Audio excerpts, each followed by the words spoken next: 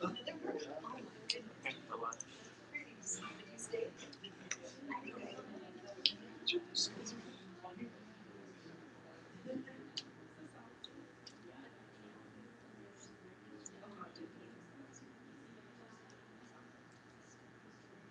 good afternoon, everybody.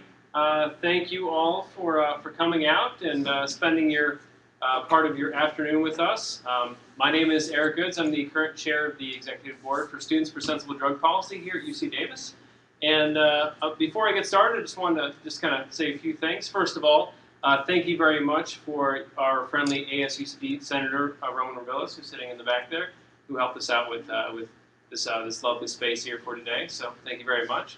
And then secondly, just wanted to give a short, brief description about Students for Sensible Drug Policy here, for those of you that may or may not be familiar with the organization on campus.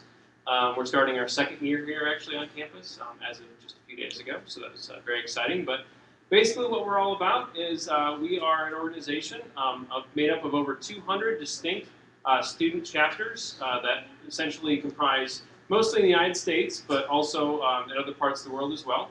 And our main focus is on essentially education and reform of our current drug policies and sort of the understanding and recognition that the current war on drugs that's been plaguing our country and other places around the world has failed, and that we're more interested in more sensible, more just, and more harm reduction strategy focused policy reform going into the future. So some of the work that we've been doing on campus, in addition to hosting some of these educational events that we love to do as well. We're also working on a lot of policy initiatives on campus, such as a Good Samaritan policy campaign that helps to ensure that students and those within the campus community have certain protections that are already available under law, and those are made available here on campus for everybody's safety. Again, concerned with our looking at harm reduction strategies for students. So that's a little bit about us. We have Catherine at the door who's got our sign-up sheet, and that's for our email that we have go out that get you in the loop for all sorts of different events, activities, and things we have going on. We've got a very busy next few weeks, and we've also had a very busy year next year. So just a couple things we've got going on. We have a lecture series that's actually coming up at the end of May, which is going to be a lecture series on the science of psychedelics in general. So you'll hear a little bit about that today, but this is going to be sort of a lecture series / symposium, bringing in a lot of different folks from outside organizations across the Bay and in the Sacramento region that are going to be talking about psychedelic science. So that should be a very interesting talk as well. That, again, would be the end of May 28th. Yeah, without further ado, I'll go ahead and introduce our guest speaker for today, Dr. Jonathan Cachat.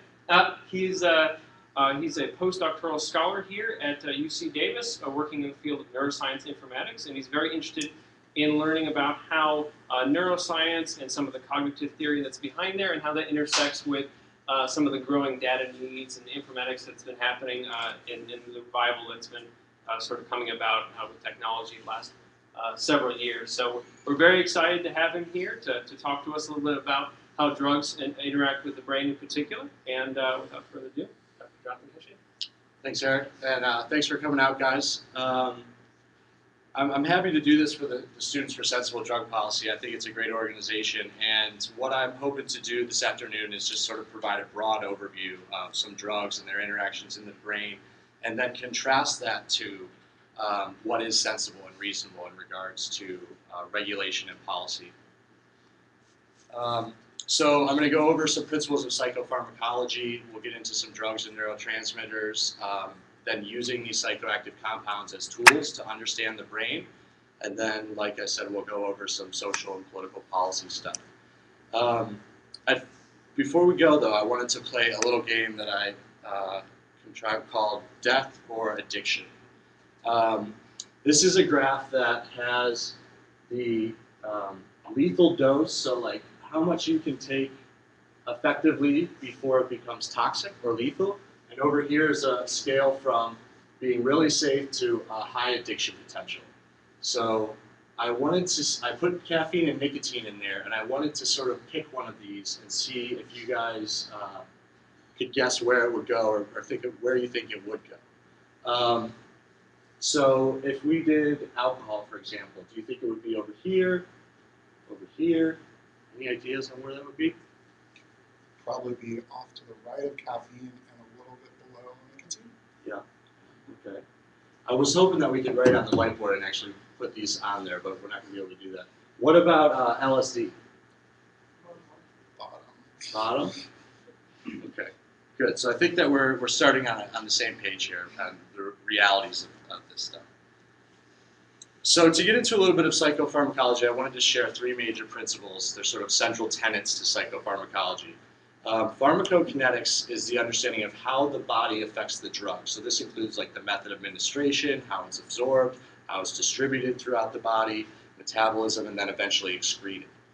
This pharmacodynamics is how the drug affects the body. So this is how it binds to receptors, dose response curves based on concentrations in the synapse between neurons. And then lastly, an interesting one, set and setting. This is sort of a huge concept in psychopharmacology in that the user's mindset prior to consuming a drug has a big effect on how that drug actually affects them, perhaps even more so than the mechanisms of the drug itself. Coupled with the setting, including the physical environment, so out in the woods or trapped in the CIA's basement, as well as the social and cultural environment that surrounds drug use and the attitudes and values towards them. I included two pretty cool examples here. Timothy Leary did a study. DMT was first considered to be this just terror-inducing hallucinogenic. Every time you took it, you freaked out. He thought that set and setting would change that. So he put strict controls on set and setting. He set everybody up, and they had what was reportedly a pleasant experience after that. Also, there's tales of, not tales, I mean, there's studies, but heroin addicts, for example, let's say you're a heroin addict and you have your favorite gas station. You score your drugs, you go to the gas station, you shoot up in the bathroom. You do that repeatedly, over and over. Eventually you develop a tolerance. Let's say you can have 3 or 4 times more milligrams than what a normal person could have. If this heroin user then injects that large amount of drugs in a different environment, let's say a McDonald's, there's a pretty strong potential that they could overdose and die. Because their body hasn't prepared and it isn't used to, when you go into the gas station bathroom, the body sort of anticipates and starts defending against the introduction of this exogenous drug. You remove that setting, you can then overdose and die. So it's pretty powerful. The set and setting concept is pretty powerful.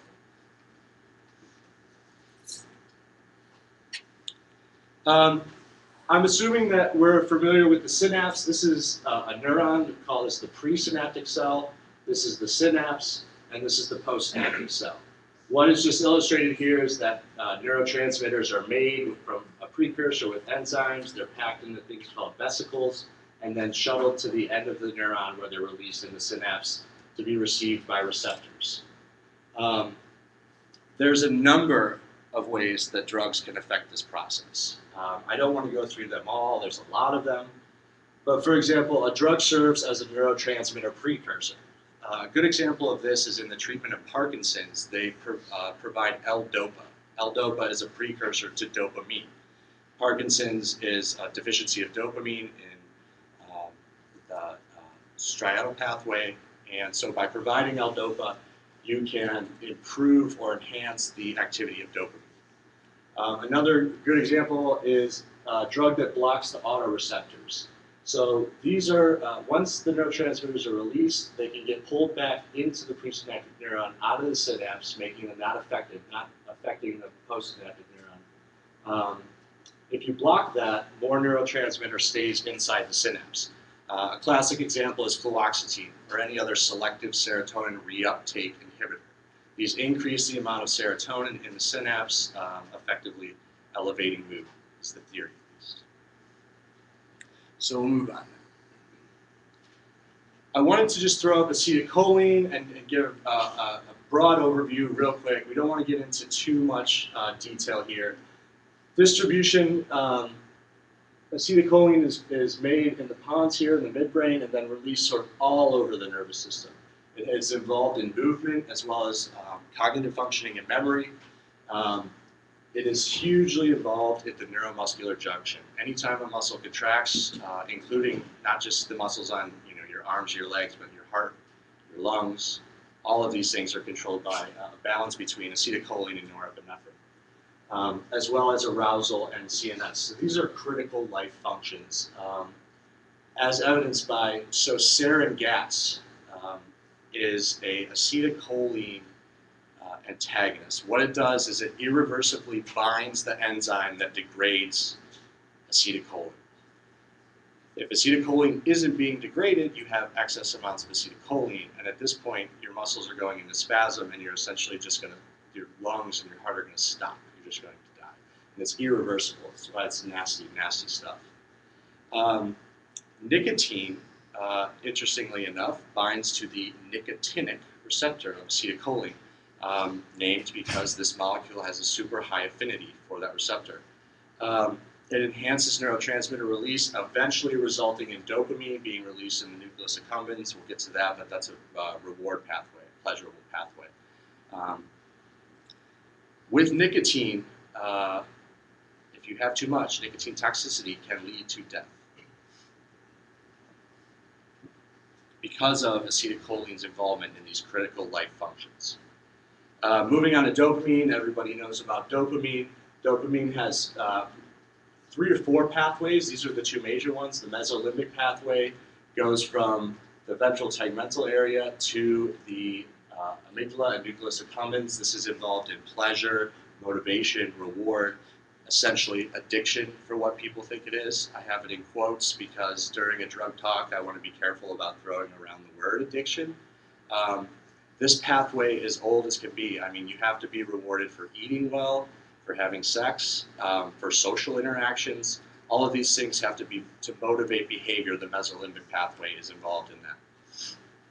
Like I was mentioning earlier, the striatum pathway is involved in coordinated movement. So when in the substantia nigra, when the dopaminergic cells, the cells that produce dopamine, start dying off, there's a lack of dopamine.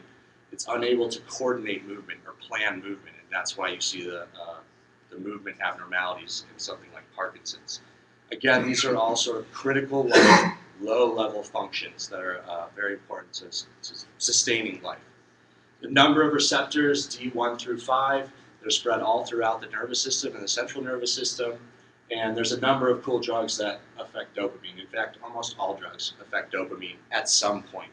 Might not be directly, but they're going to get there. Amphetamines increase dopamine release. Opiates increase dopamine release right into that pleasure center, the nucleus accumbens. Cocaine increases dopamine in the synapse by blocking the reuptake, much like fluoxetine. And then caffeine, though through the adrenergic system, ultimately results in an increase in dopamine and glutamate. And so, we have amphetamines, opiates, cocaine, caffeine. I'm going to pick on caffeine for a little bit. Caffeine is probably by far the most used behavioral active substance in the world. I've heard statistics like right now, about at least 70% of humans on Earth have caffeine in their system.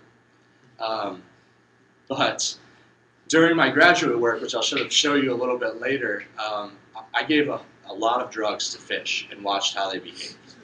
And caffeine was by far the worst that I had ever seen, primarily because of this dose-response curve. So what this shows is that the amount of caffeine in 1 cup of coffee gets you to about here, meaning that the adrenergic receptors are what's activated. If you increase the amount of caffeine very quickly, you start blocking GABA, you start inducing cytotoxicity, all sorts of critical cell functions become inhibited. So when I gave caffeine to the fish, we had to do a dose-response curve. You start out with a little, you add a little bit more, you add a little bit more. As soon as we got to a certain point, the fish just seized and died.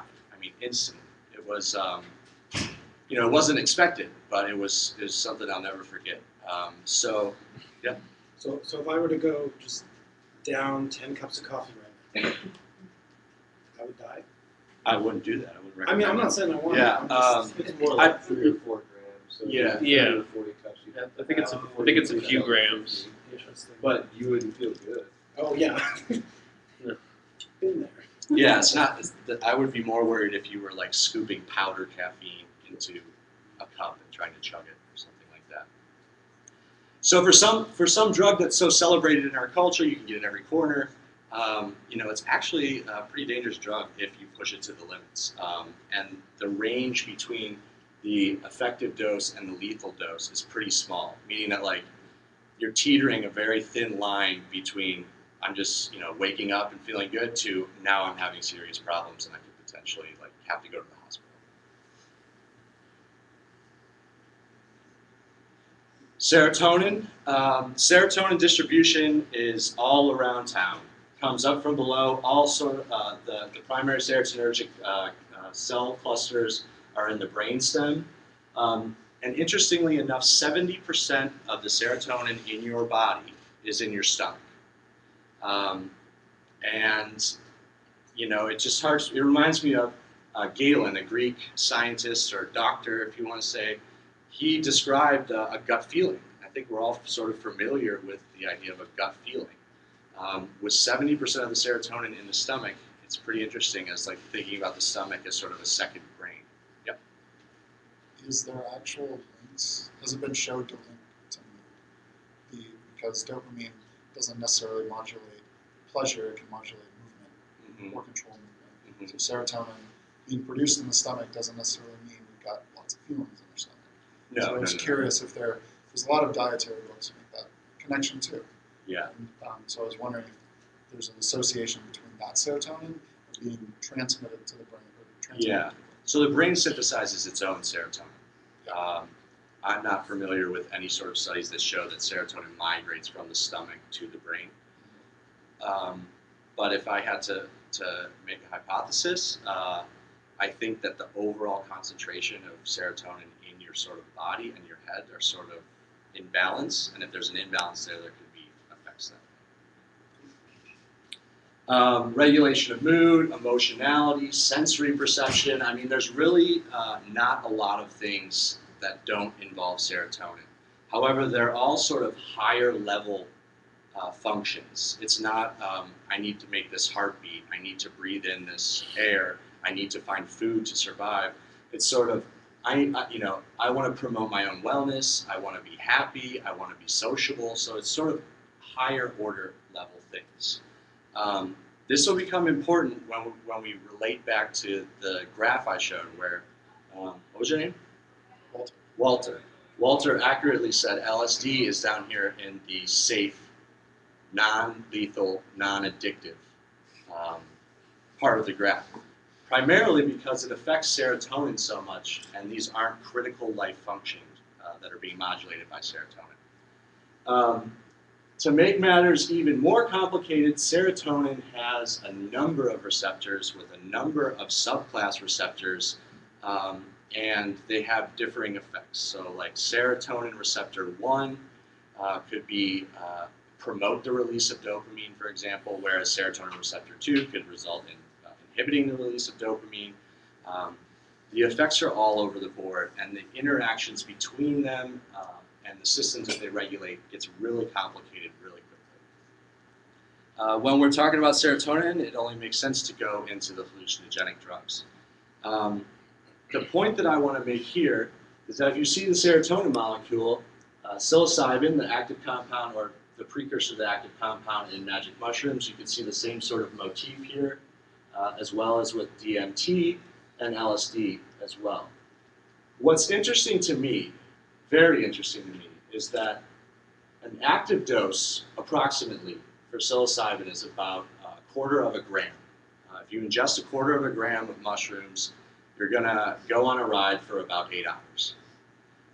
With DMT, typically smoked, you need about 20, maybe 50 milligrams smoked to have some sort of noticeable, discernible effect. That'll last for maybe 5 to 10 minutes. LSD is really unique. Probably the most unique drug that I've come across. It's really been fascinating to me in that you only need about 50 to 150 micrograms to have an effective dose. I mean, this is nothing. You can't even see that. In micrograms for the psilocybin, it would be 250,000 micrograms. For the DMT, it would be 50,000 micrograms. So by ingesting this molecule at an amount that you can't even see, you're going to be going on a ride for maybe 10, 12 hours. You're not going to be, feeling normal. It'll probably wear off about 12 hours later. That's phenomenal to me. I mean, it's almost like magic. So what does that mean? What would we do with that? What can we do with these type of drugs? Lastly, the cannabinoids. Cannabinoids, both the endocannabinoids and the phytocannabinoids, are retrograde intercellular messengers. Essentially, my way to describe that is chill, bro. Just relax. If a neuron is firing out glutamate to its postsynaptic neuron, that constant firing will induce the production of cannabinoids, and then those cannabinoids will leave the postsynaptic cell, go into the presynaptic cell, and tell it to stop firing. So just chill out, settle down. There's two primary receptors that we know about in the cannabinoids, although we know that there are more out there because of the binding studies that we've done. We just don't know what they look like or how they work. Interestingly, CB1 is primarily expressed in the central nervous system. It reduces GABA release and a number of other effects. CB2 is in the immune system, as well as stem cells and microglia within the brain. These are the brain's defense mechanisms, the immune system of the brain. Has a role in pain reduction, as well as just maintaining general homeostasis. I think it has roles in maintaining bone mass. The functions of the cannabinoids and the endocannabinoid system are an active area of inquiry. Unfortunately, science has sort of been withheld from studying these things. Endocannabinoids, 2-AG, anandamide, there's more. Interestingly enough, anandamide is called the bliss molecule. It's naturally occurring in dark chocolate. So if you get a sort of pleasurable effect from eating dark chocolate, it might be the anandamide hitting one of the CB1 or CB2 receptors. And then there's the phytocannabinoids. So these are the cannabinoids made by light in the marijuana plant, cannabis plant. Ranges are all over the board. There's 85, there's 100, there's 60. I chose to put approximately 85 active cannabinoid compounds that we can get from cannabis. The most popular, of course, is THC. This would be the psychoactive compound, primarily hitting the CB1 receptor. Then CBD. CBD has been all over the news recently with epilepsy and treating children with epilepsy. CBD has an interesting profile in that it has a low affinity. It does not bind to CB1 or CB2. What it does is sort of float around those receptors as well as glutamate receptors. So this is the primary excitatory neuron or neurotransmitter in the brain. Too much glutamate, too much excitation, seizures. Dopamine and norepinephrine will fight over getting to the glutamate receptor. CBD sort of comes in and just stabilizes this sort of wobbling system to sort of reduce the amount of excitation that's happening. CBN is primarily a CB2 receptor agonist, and it is known to modulate the immune system. And so, with two primary distributions of the receptors, in the brain having a neuroprotective role and defending the brain, as well as a role in the immune system throughout the body, the cannabinoids are very much a higher order drug and system. They are not involved just like the serotonin in critical life functions. It's becoming more and more clear that having a functional cannabinoid system in balance is essential for proper health, protection, and growth throughout life.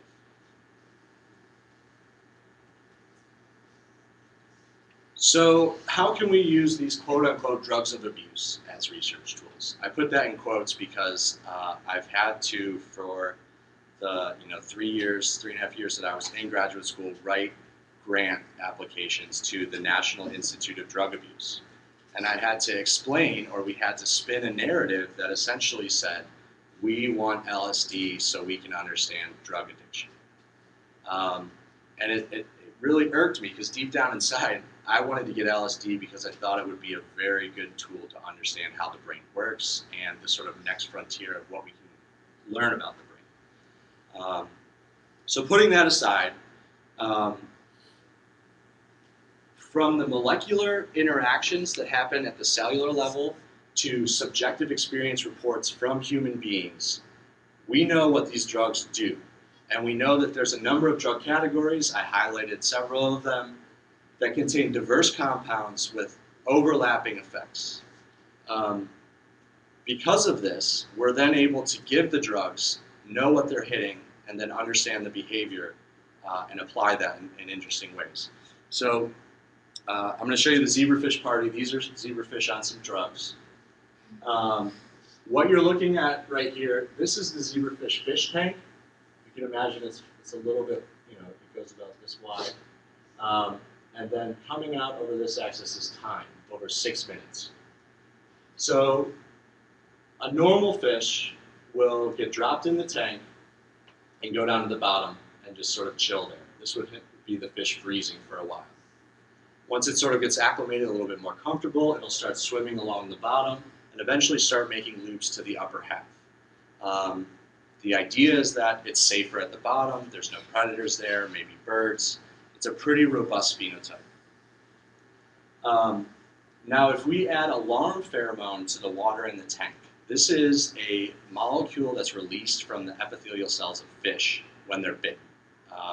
So it alerts all the other fish, you guys better get out of here because someone just ate a fish, ate one of us.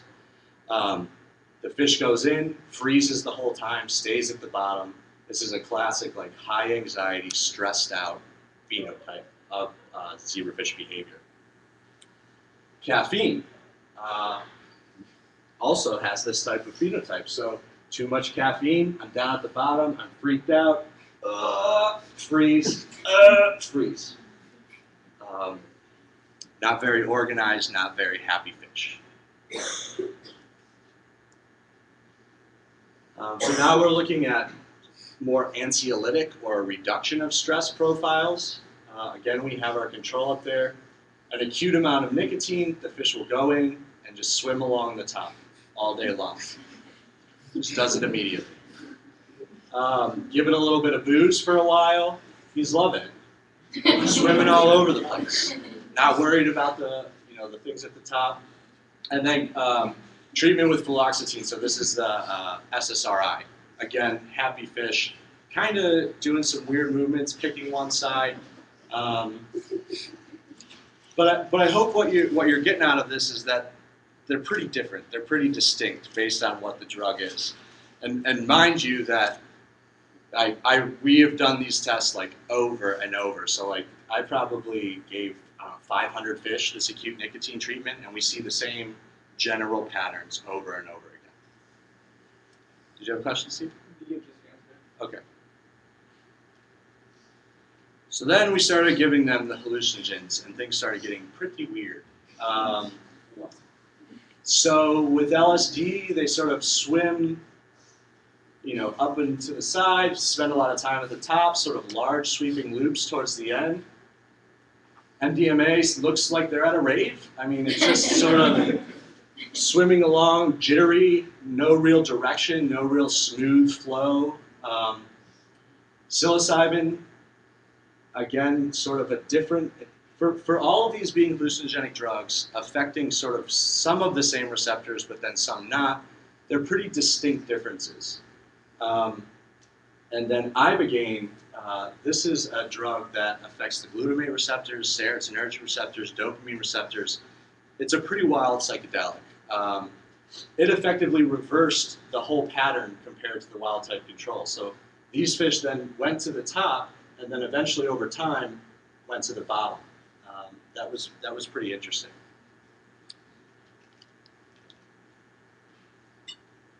So after giving these fish all of these drugs, looking at them in these reconstructions, essentially it was like, if you show me a trace, I'll tell you what drug that fish was on.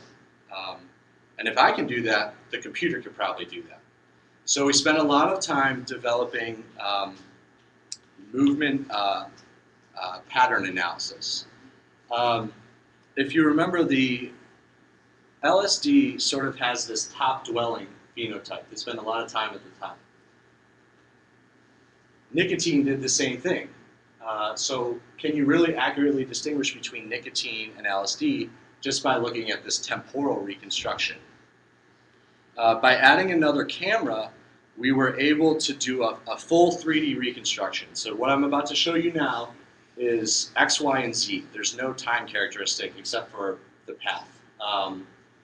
And you'll see by having the second camera on the top, distinct differences between the LSD and the nicotine, something that wasn't evident in the temporal reconstructions.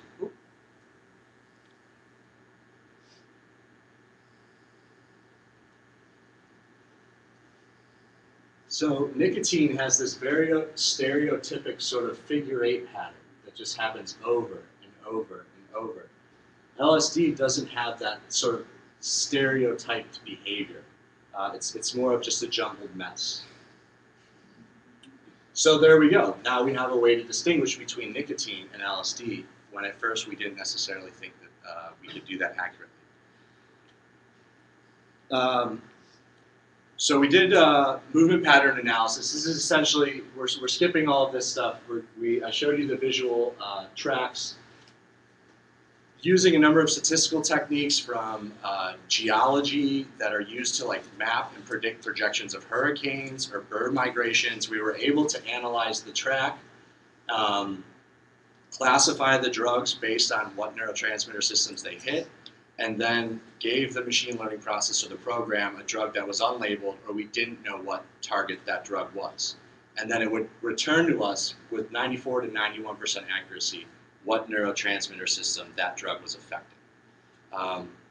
The application of this is in sort of high throughput pharmacological research, so drug development. You can give a bunch of drugs fish, record them in an automated system, and know which compounds are worth investigating more in something like mammals, mice, and so on. So that's what I did during my graduate work. So I wanted to sort of go back to this. This is our death or addiction game. So we have LSD and psilocybin here. Essentially, this whole part would be the safest, quote unquote, drugs to take. Up here, heroin, morphine, nicotine, diazepam, alcohol, that would be the most dangerous in that if you take too much, you could potentially die and you could become addicted. Below that, we have the scheduling of the Controlled Substance Act in the United States. Schedule 1 means no medical use accepted in the United States, large addiction or abuse potential or addiction potential, and that there's no safe way to consume the drug even in a medical situation, so in a doctor's office. We have cannabis as a dangerous drug. Not really, not at all. LSD, psilocybin, DMT, all of these psychedelic drugs that are objectively or sort of scientifically safe in Schedule 1, prevented from research, prevented from consumption, a whole number of things, sending a lot of people to jail, ruining a lot of lives.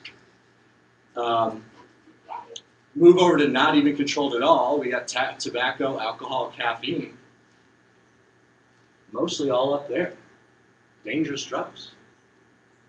So I think that everybody here probably knew this beforehand, but the Controlled Substance Act and the scheduling that they have really doesn't make objective sense or scientific sense. It's pretty much based on subjective bias and prejudice, and it's unfortunate for a number of reasons. To me personally, I think it's a shame that we can't research these drugs more, because as we just talked about, cannabis is important for maintaining health, and having a properly functioning endocannabinoid system is important for a healthy lifestyle. And then as I mentioned with LSD, you take such a tiny little amount of this drug and it completely alters your sort of consciousness or how your cognitive mindset, how you're approaching the world for 12 hours. If we want to understand consciousness, then that's a tool that we should be using to do that. I was at a talk by one of the leading LSD researchers in the country, David Nichols, and he was emphatically making the point that there's typically 3 things that people say that change their life completely: getting married, having a kid, and doing LSD for the first time. And we can't even fit, we're not allowed to research it. And I take that back because I did research LSD. In fact, it was much easier to get LSD and 5 grams of MDMA for free from the government than it was to get anything related to cannabis or cannabinoids. The only way that we could receive cannabinoid compounds was if they were mixed in with alcohol. So it was just sort of teeing up the narrative of getting faded is bad. You can't mix these drugs. You don't want to do that. It's the drug abuse narrative that NIDA sort of has been facilitating for a long time. So, there is movement. Things are getting better, but there's also upsets. Attitudes towards medical and adult use cannabis are rapidly changing. This was a headline from the other day. Even Fox News internal poll shows a majority of Americans now support marijuana legalization. It's pretty exciting times to be involved in that space right now. Things change daily. Also, LSD researchers are using crowdfunding to finally get the first images of a human brain on acid. I mean, this to me is crazy that we haven't done this yet. We haven't given a human LSD and put them into an fMRI machine to see what happens. I was going to mention too. What do you recall like the sort of the timeline for when some of this research kind of started, and then like the gap of time we sort of we had without, because I know it's been sort of at least I would think at least 20, 30 years since when it was initially. Even more than that. There's studies of people giving beta fish LSD in the 60s, cats LSD, elephants LSD. The CIA. It's sort of like, is it Pineapple Express where they're like, shut it down, and I think it was Ken Kesey that said, they sort of did it. They were doing experiments in Stanford. They sort of, sent these kids into a room, gave them LSD, and they came out bright-eyed and smiling, and sort of had this new mindset. And they said, "You better lock that room up. We don't even want to go back into that room." It's just unfortunate. So I'm super stoked that they're finally doing this. They're crowdfunding it. They say, you know what, we want to do this. We're motivated, we're curious, we don't need your funding. There's people that want to fund this research. And it's in Europe, of course, not in the United States. But at least it's being done. This headline is from the Mueller case. Kim Mueller in Sacramento, a federal judge, had the opportunity and actually showed a lot of faith by allowing arguments even to be made in court about whether or not cannabis should be classified in Schedule 1. She at least heard them out. I don't understand how, if you hear the argument out, you could realistically think that it should be in Schedule 1. I just cannot comprehend how that's even possible. So it was pretty disappointing when she did not rule in the favor of removing that. That could have been something great. So we'll have to wait again. It's not the first time that it's happened, but I'm hoping that with public opinion shifting, that the government will finally get its act together. This was pretty funny too. This happened a few days ago. Dare's website picked up a news article on essentially what is like an Onion, a satirical news site. Took some of their stats and then wrote this article about it that included something that said, for every one joint of marijuana, 4 teenagers become burdened with pregnancy. This was like a few days ago. I mean, who wrote that? And I'm sure you guys all know it gets even worse if you go back and look at when marijuana was first prohibited and white women are going to the jazz clubs. I mean, it's just racist, it's prejudiced, there's no scientific rationale for it at all. But, It's these crazy claims still exist today. I don't know. Did you guys have DARE when you were growing up? Did anybody take DARE? Yeah. I did too, and I learned about drugs in DARE that I don't even really think exist. That they told me about. It was just sort of, it's crazy.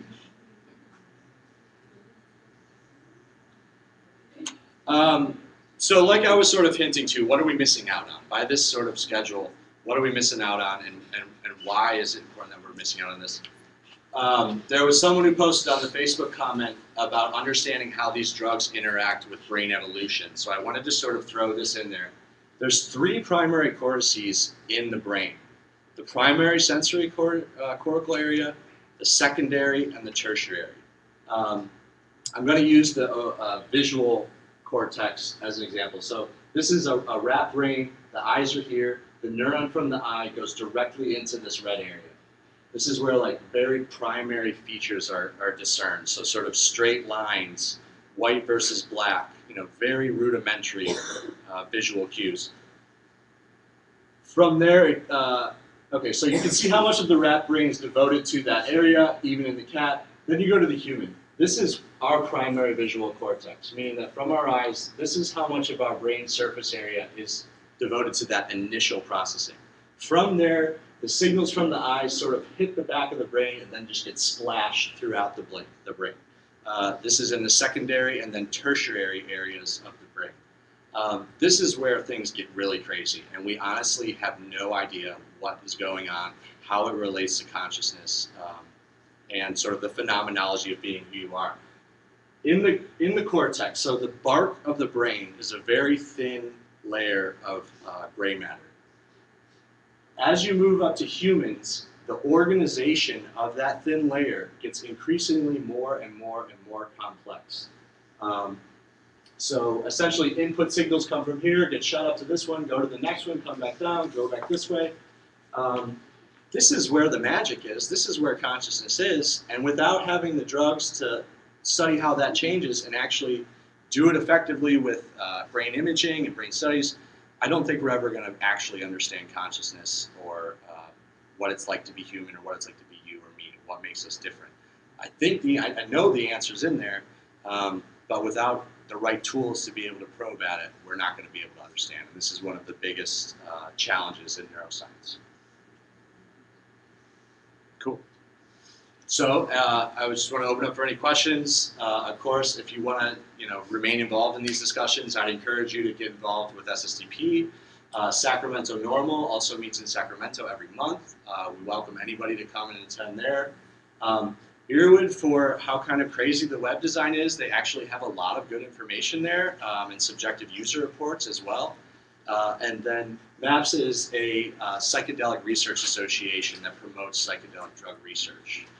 As well as, this is a great book, Can't Find My Way Home, America in the Great Stone Age, 1945 to 2000. From that book, VH1 made a documentary called The Drug Years. I highly recommend that you guys check out The Drug Years if you haven't. I think you can get it on YouTube. And then Dirty Pictures is a documentary about Alexander Shulgin. This is the chemist who synthesized MDMA and all of the other phenylalanines in his basement. This sort of chronicles his adventures in life. So those are cool things to check out if you guys wanted to learn more about some of this stuff. I'm curious, you had DMT as one of the ones with a low therapeutic index. I'm curious what the toxicity effects of that are. I don't know the answer to that. I just did a calculation because there was quite a lot of interest in DMT, so I just found the numbers and did the calculation and then put it on there. Yep. It's kind of a follow-up question to that. Isn't it true that our brains produce minute amounts of DMT every night when we go to sleep? Right, and so there's that, the idea that DMT is released when we're born and when we die. I also believe those things, but as I was reading about sort of these things last night, it seemed like in the more recent literature they were setting those things up and then saying these are sort of myths and we're going back from that. I don't think we know, and honestly with the scheduling of the drugs, DMT is Schedule 1, we can't really find out. So hopefully that changes.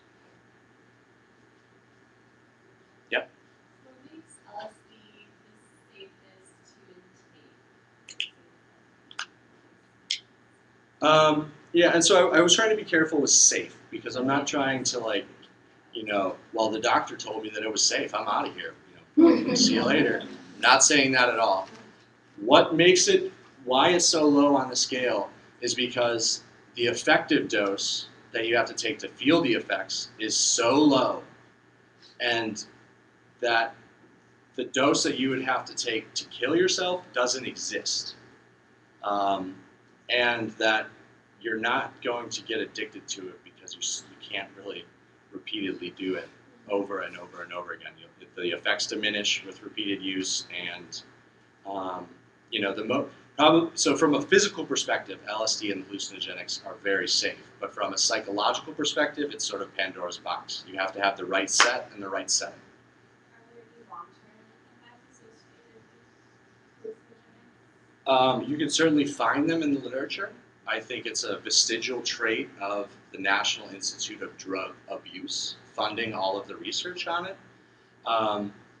MDMA is being investigated for clinical trials for PTSD, MERD therapy. There's potential therapeutic benefits from LSD and the psychedelics and hallucinogenics. I think, a dare myth would be if you take it 2 or 3 times, you're going to get it stuck in your spinal cord and you're going to have this crazy flashback and you could go completely insane. Has it happened to people? Maybe. Did they think themselves into it? Maybe. Did they, sort of self-fulfilling prophecy? Perhaps. But I think there's a lot of people that are just fine. Is there any research being done on new designer drugs that are not that scheduled, like 2C maybe? Yeah, 2CE, 2CI, all of those. The problem with those designer drugs is they're churned out so quickly that it's really difficult for science to sort of keep up with that. They're also sort of churned out in a clandestine lab where there's not really good controls, and it's a dangerous situation. So. I had a question actually. You were talking about lethal doses. I'm trying to remember do you recall what the lethal dose is for cannabis? I know it's a lot. I just don't remember. I can't put my number on there. No, I don't think there is a lethal dose. Okay. Well, yeah, I think they were saying something about like it was at least 1,500 pounds within a certain amount of time. Yeah. I mean, there's a lethal dose of water too. It's right. That's what I'm saying. Yeah, that's what I was thinking. They were equating it to like drowning essentially, where you have to intake, 10 times your body weight within an hour or something, or half an hour or something like that. Yeah. One of the LSD studies, you guys should look this up. Honestly, do LSD elephants? Google it. They injected so much LSD into this elephant that they claimed that the LSD killed it. But when they went back and tried to replicate it, they couldn't replicate it. So there might have been something pre-existing in the elephant that went wrong. But it's hilarious reading these researchers describe what the elephant was doing prior to it dying. Also, because cannabis is right here, it's the same as LSD and psilocybin in that there is no lethal dose. None that you could actually physically consume within a Right. It would be so much smoke that like you wouldn't be getting oxygen at that point. Right. So you're not exactly. dying from cannabis. You're dying from lack of oxygen. I noticed that caffeine is kind of in the middle of the graph, but when you're talking about the zebrafish, you were saying how bad caffeine was. So I was wondering just what the disconnect there is for me, that I'm seeing caffeine in the middle here, but then was interpreting what you said earlier as caffeine was like the worst drug. Just in my experience, it's sort of what I've observed, right? It's in the middle because if you have it at the effective dose and don't go any further, you should be all right. If you're just modulating the adenosine receptors, as soon as you start getting into shutting off GABA and internal cellular functions, that's when things start shutting down. And that's a log, essentially kind of a log scale too. So looking at it that way. Also, by the way, this is I sort of was beating myself up by having this graph in here. There was the study in Nature that described margin of exposure calculations. I'd really suggest you guys take a look if you're interested at that paper too. It's available for free. It's an open access paper. They devised a new method to calculate the placement of the drugs here. And what they discovered was that even putting cannabis in the same scale or category as the other drugs just doesn't make sense, because it's an order of magnitude, like 10,000 times more safer than all of the other drugs. It can't even be considered on the same scale. And they spend a good page describing how when the government or government groups get together to describe how dangerous drugs are, they can't really get to a decision. The science isn't there. They're pressured to make a decision, so they just throw their hands in the air and say, okay, 1 to 10. Everybody just tell us where you think the drugs are. Then we'll compare notes, we'll come to consensus, and that's what we'll report back. You can't do that because the drugs are so dramatically different. And this margin of exposure paper really illustrates that nicely.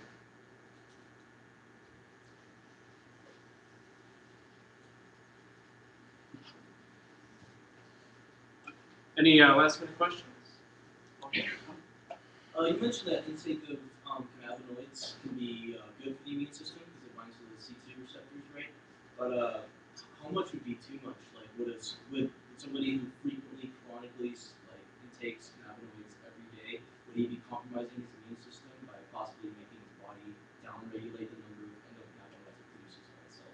I haven't come across anything that would describe a downregulation or like a reduction of receptor subtypes because of like a tolerance situation. So when you develop tolerance to opiates, your neurons literally are like, there's way too much opiates in here, we're pulling the receptors back into the cell, therefore you need more drug to get the same high. I haven't come across anything like that with cannabinoids. Surely it may be plausible, but until we have unfettered access to the compounds to do research, I don't know. And I think too, with all drugs, it's sort of an Aristotelian virtue ethics thing, right? Anything in excess is bad. Anything that you constantly do, you should find a happy medium and do it that way. Virtue ethics. Yep. So, all this considered, where's your research taking you next? Well, so what I'm working on now is integration of data. Neuroscience in and of itself is a pretty diverse discipline. So we have people studying genetic SNPs or polymorphisms in, let's say, a serotonin transporter and trying to relate that to sort of dispositions to anxiety or depression. There's also people, and I'm in this camp of social neuroscience, that are looking at extraneous factors around people and how that affects their brain processing. So from culture, language, and social structures to genetic expression, that's the gamut that neuroscience covers. Unfortunately, as with most scientific disciplines, the people that do genetics talk to the people that do genetics, and the people that do the social stuff talk to, there's no sort of cross-pollination there. And so I'm trying to work on data systems that integrate the data in a way that more accurately reflects neuroscience.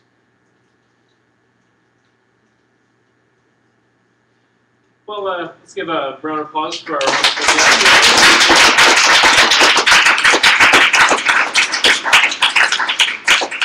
And that's actually all we had prepared for you today at our meeting. Once again, thank you so much for spending a little bit of your afternoon, your early evening with us today.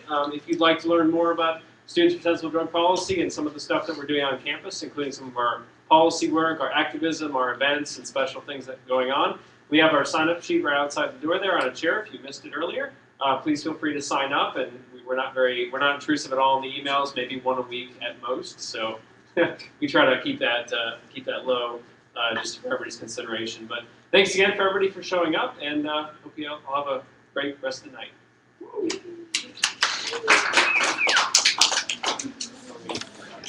It's still going. Oh, can you log in? So I can.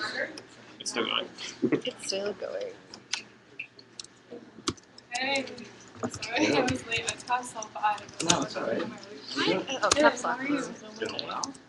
You were on this crazy There we tour go. of the coast, tour Yeah, of the I forks. saw.